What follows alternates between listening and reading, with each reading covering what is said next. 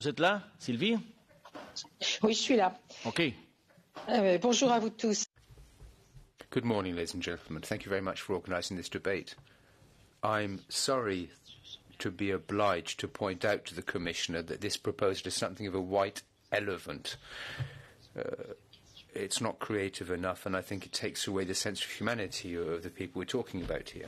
I think everybody's understood that the principle of the country of first entry, as set out in the Dublin Convention, would mean that even now Greece, Italy and so on will continue to have to manage these arrivals.